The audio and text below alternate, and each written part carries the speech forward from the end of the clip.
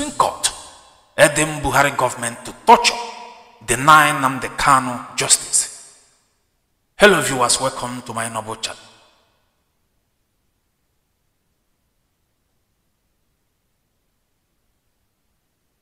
The Supreme Court of Nigeria is no longer what it used to be since Buhari government took over Nigeria.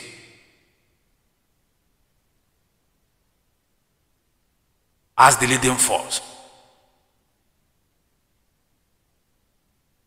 The Supreme Court has denied and frustrated Nnamdi Kanu, obstructing his release from detention despite the October 13, 2022 ruling of the appeal court which acquitted and discharged the IPOB. We have done our best to enlighten and alert the international community to what we see as a deliberate obstruction of justice by the Supreme Court in the case of Kanu, who is being detained by the Department of State Service, DSS. Kanu has been detained by President Muhammadu Buhari government since June 2021, when he was reeditioned to Nigeria from Kenya, what I call kidnap.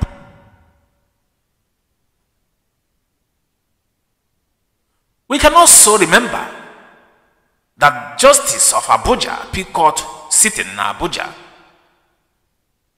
on October 13th, 2022, unanimously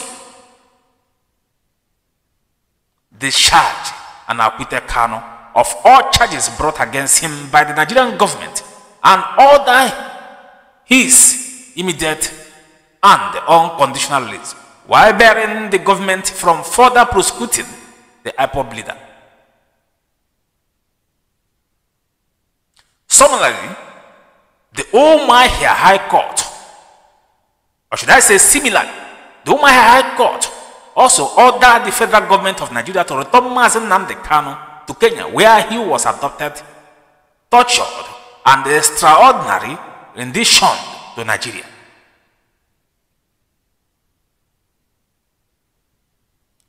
But despite everything, Nigerian government and their collaborators, the British government, has refused to obey their own court orders. Instead, they erroneously went to the Supreme Court to obstruct justice by filing an appeal to their own lower court's ruling.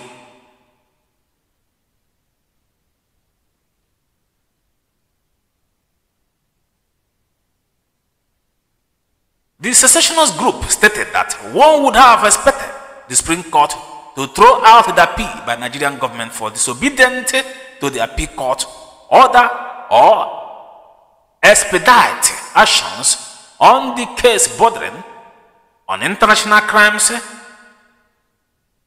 and human rights abuse.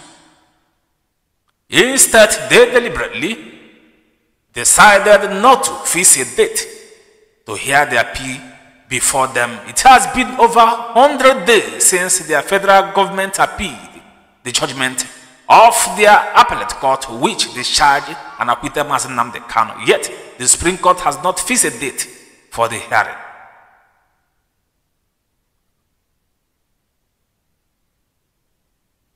The Biafrans perceive the Supreme Court justice as colluding with the federal government to delay and deny Nnamdi Kanu's justice. The Nigerian government, which is in violation of international law of extradition and disobedience of court orders, is enjoying immunity because Supreme Court justice have decided to tread justice for obedience to the executive arms of the government. If Supreme Court judges can expedite actions on the case involving Nigerian politicians, what stopped them from expediting actions on the extraordinary rendition and human rights abuse of Mazi Nnamdi Kanu, who is currently very sick. Biafrans further question if the Supreme Court justices are biased or are they promoting ethnic bigotry in dispensing justice. Do the men on the bench want the world to believe that they are the executive branch of Nigerian government stooges? We ask.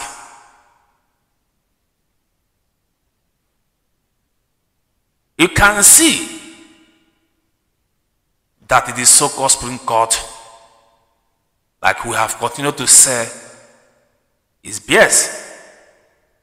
What it does is listen to that thing in Aso Rock who the Kabas are remoting from pit of hell just to commit atrocities. A man was kidnapped, brought back to Nigeria dubiously, and the court of law set him free. Instead, the criminally-minded government of APC went to Supreme Court to obtain stay of execution. Until date, the so-called Supreme Court has refused to say something about the case because they are working for the so-called Buhari government and the cabals of the northern extraction, headed by some Igbo governors. Shame. I am ashamed of the United Nations. I am ashamed of the EU. I am ashamed of Amnesty International. I am ashamed of the international community. I am ashamed of ECOWAS. Every other people who are supposed to be doing the right thing are now bears, making sure that they serve some criminally minded British government who has bent in destroying the innocent Biafrans and their only brave leader who uses his brain and his sense. He knows when to call it quit and he knows when to continue.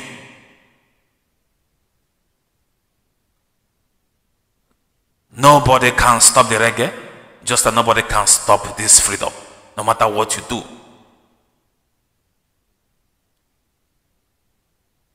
They may think that nobody's seeing them, but believe me, the world are watching.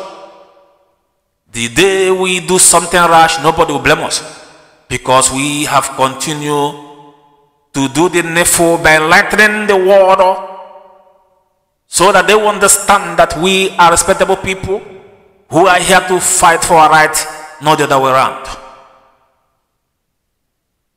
They wanted to intimidate us because of election. They wanted to destroy us, and we made sure that something like that didn't happen.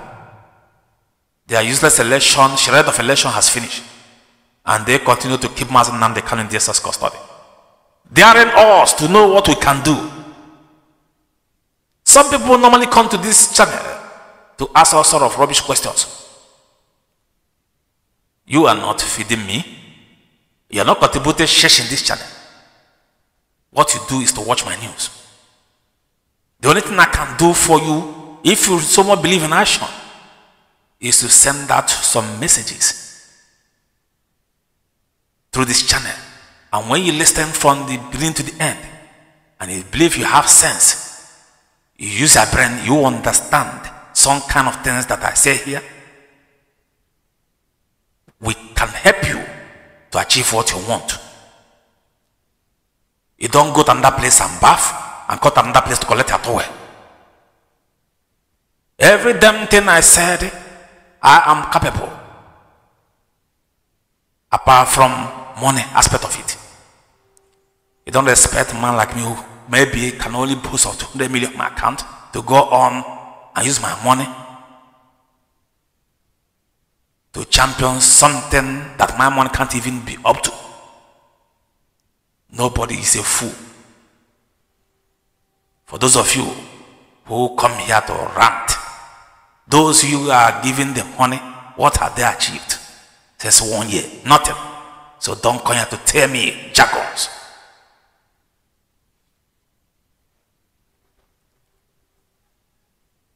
We must say the things the way it is. If really you want to improve, always go through my news. In any news that I read, I always give out some point. And any point I give out is something that can work, not a mancy. You don't expect me to come to social media and start saying everything. If you are serious, you know what to do. Like I said, you don't expect someone who have maybe less than 300 million in account to go on to achieve something that can cost billions. I may have everything that is needed in this whole thing, but I don't have that much money. Talk less of using it on something that is for the whole people of Biafra. So stop ranting and continue to listen to the news while I continue to dish out some point.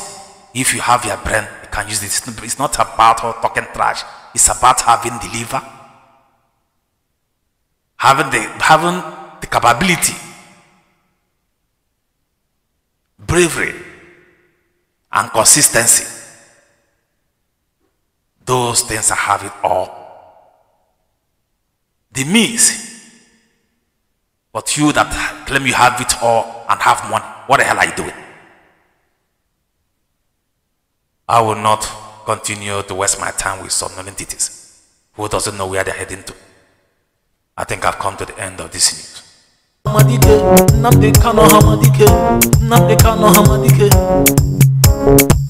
the freedom fighter.